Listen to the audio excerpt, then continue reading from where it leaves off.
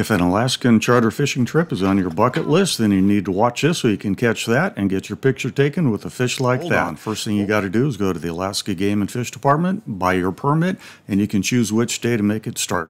Get on the boat, head out there. Hey, don't forget to watch the sea lions and start catching some fish.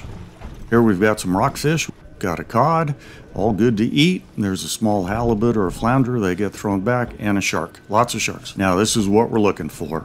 When that rod tip takes a big dip and the captain says grab the harpoon, you know you've got a good fish. Here's a 60-inch halibut, about 75, 80 pounds that my wife caught. Once back at dock, they'll fillet it for you. You take your fillets over to J-Dock in this case, down in Seward, and they will package it up, freeze it, and box it for your flight home.